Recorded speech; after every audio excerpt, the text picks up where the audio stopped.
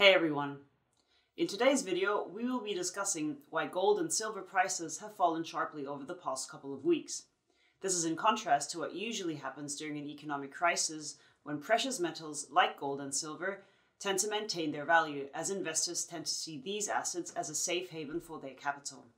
So, let's get into it.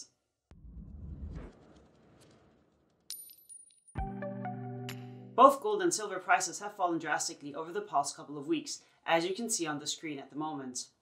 Both assets have also been seeing massive intraday movements due to the increased volatility in the markets.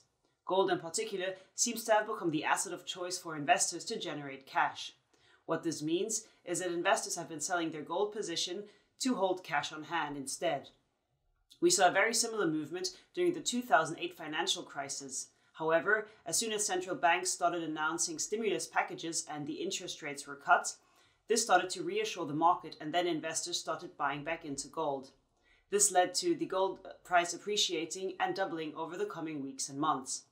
So I do think it's likely that we'll see something very similar happen here, especially now that the US Fed, the Bank of England and the ECB have cut their interest rate to close to zero and announced various stimulus packages. With silver, there is another fundamental reason as to why the price has fallen so drastically. This is because for silver, 60% of the demand for silver comes from industrial fabrication demand. Companies like Volkswagen, Toyota, Apple and Samsung make up the majority of this demand. And all of these companies have been severely impacted by supply chain shortages and forced plant foreclosures during the pandemic.